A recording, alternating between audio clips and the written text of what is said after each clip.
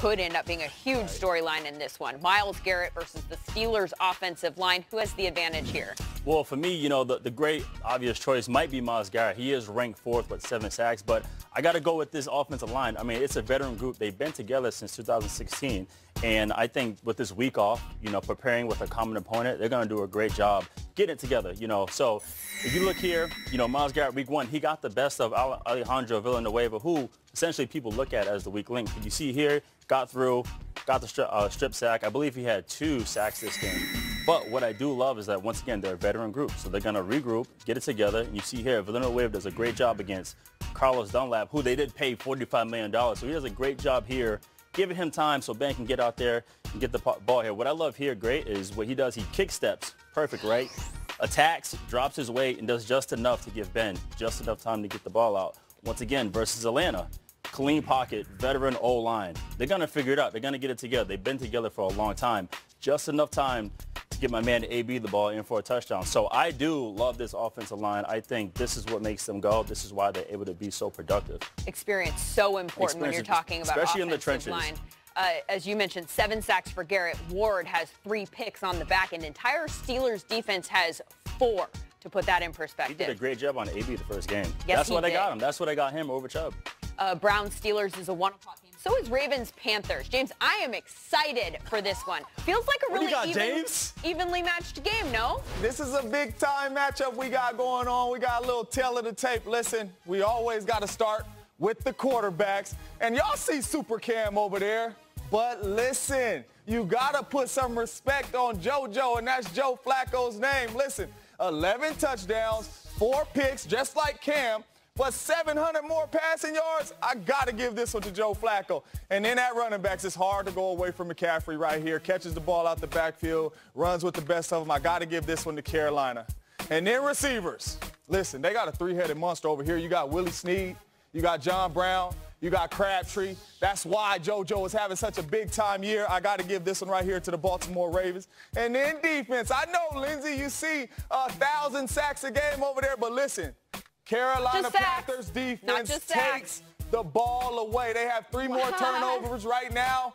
Then Joe Flacco and them Ravens, I got to give this one right here to Carolina. And then coaching. James. Coaching. James. Ron, you know I love you. Ron Rivera, Coach of the Year. No, I'm playing. I already gave that to Marvin Lewis. But Ron Rivera is the better coach in this one right here. Back to you, Scott. Take it away. I'm just going to say one team here is first in total D-scoring, D yards per play allowed, and sacks and opponent completion percentage. And it's not the Panthers D. That's all. A good co-host just lets Lindsay go on her riff when she wants to. Thanks. That's okay. She had a thing about that whole Ravens defense. James, you and Lindsay talk that out. Meanwhile, we've got a good one in the AFC West brewing. Denver and Kansas City. Now, the Chiefs have won 6 in a row in this series. That's one-sided. And in the last 4 games, Von Miller, the donut in terms of sacks, 0 for the former defensive MVP. So Sean O'Hara, Super Bowl champion, with us right here. Denver looked good the last time they played on Thursday Night Football. That was against the Arizona Cardinals. This is a different animal. How can they possibly pull off the upset here? Well, for the Broncos, 2 things that got to happen. They've got to tackle Kareem Hunt, and Case Keenum's got to make some throws in the red zone. So let's start with Kareem Hunt. And how does this Denver Broncos tackle him? They've missed 28 tackles in the last 3 weeks, Scott. That's 5th most in the NFL. Well, Kareem Hunt last week, 129 yards. How did he do it? This is how. All right, you've got an unblocked defender right here in the backfield. This should be a tackle for a loss. But Kareem Hunt, oh, yeah, he's going to slip and slide right there with a spin move. He had 93 yards after contact, Scott. Great. So Kareem Hunt's slippery. And even when you've got a guy in the backfield, this play should be over. This should be a tackle for a loss. But it's not. Kareem Hunt, he's got a great little jump cut. So this is what Denver's got to do. They've got to find a way to stop him. They've given up more rushing yards the last 3 weeks than any team in the league. Now here's the second part. Case Keenum in the red zone. You've got to speed out right here with Demaryius Thomas. Let it rip, pal. I don't know what he's doing. Let it rip. All right, you know what? The touchdown? How about the first down, Scott? Yeah. You got the first down to the tight end right there. He shakes both of them off, throws the ball away, and that's 3rd down to kick a field goal. You need touchdowns if you're going to beat Mahomes.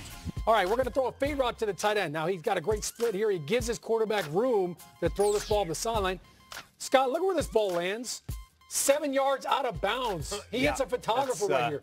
John Elway said Case Keenum was our guy because last year he was one of the best in the red zone. 17 touchdowns, no interceptions, and Denver was awful in the red zone. So they brought in Case Keenum. Guess who leads the league right now in interceptions in the red zone? Case Keenum. He's got 3. So he's a little bit gun shy right now when it comes to throwing that football. He's got to make some big throws if he wants to keep up with Patrick. Kansas City averages 37 points per game. Do they get more or less in this game against Denver? I'm going to say less. Divisional Less, okay. games, you know, I mean, look, you mentioned it's the second time they're playing, but it only takes a couple of throws from Mahomes to kind of, you know, take the over. Yeah, number one scoring offense. Thanks, Sean.